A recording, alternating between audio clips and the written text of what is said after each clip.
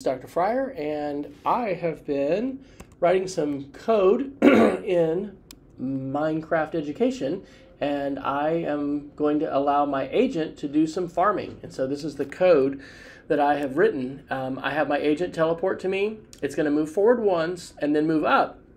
And then it's going to repeat this whole thing 10 times to do 10 rows. And for each row, it's going to destroy down. That's why I have it start up. If there's a block that's above the ground, then it's going to till. It's going to place some seeds. It's going to set one block in the first slot for seeds. It's going to place it down. Then it's going to put bone meal in the first slot, put it down. And then it's going to move forward. And again, that's going to repeat 10 times. Then after it does that, it's going to move back 10, move to the left one time, and then it's going to repeat again. I've got these two nested loops. So to do this, I'm going to press the T key. I'm going to type farm, and here it goes. So there's my robot, my agent. That's what it's called in Minecraft.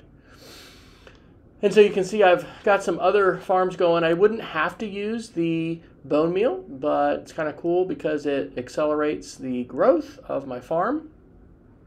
Eventually, what I might do with this is get a little fancier and have it place a water block every so often so that I've got water to keep my farm hydrated.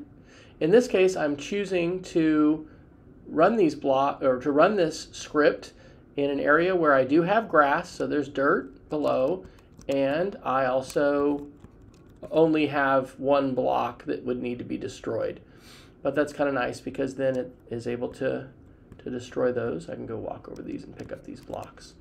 That's one thing. If it ends up breaking the dirt blocks, they just end up floating here in your farm. So let's go around and pick those up. What is that? That's a bird. So it's doing this 10 different times, and then it's going to be finished.